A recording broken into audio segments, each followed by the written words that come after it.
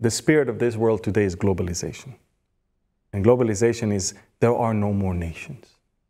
But I want to remind you that when Paul was in the middle of Athens speaking to the very, very wise Greek people, he said to them something very interesting. He said, God, take a look at this. Verse 26, we can read. He has made from one blood every nation of men to dwell on all the face of the earth, and has determined their pre-appointed times and the boundaries of their dwellings.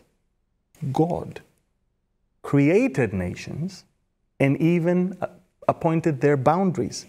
When someone says, there's no more borders, there's no more boundaries, there's no more nations. No, God actually made them.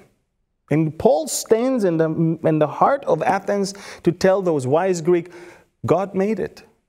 Now, when is the first attempt to cancel all of this and to come together all the people? Tower of Babel. The Tower of Babel. The first globalist agenda was to replace God. And it's also now the same thing. Actually, by ways of creating nations, look, what's the name of God? The God, praise ye, Lord, praise ye all you nations, he says. All you nations. God desires that the nations will know him.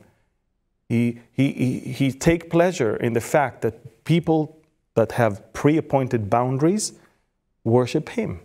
And he speaks to nations as nations. If Egypt is not going to come, the blessing will not come upon Egypt. This and that, he's not talking to the world as a planet.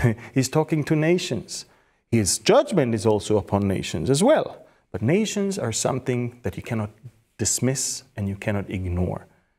And even the description of the future wars, specific nations are going to come. You know when we will not have nations really mentioned at the very end of the millennial kingdom, Satan will gather his minions from the four corners of the world. Then you don't see mentioning of nations anymore. Alfa.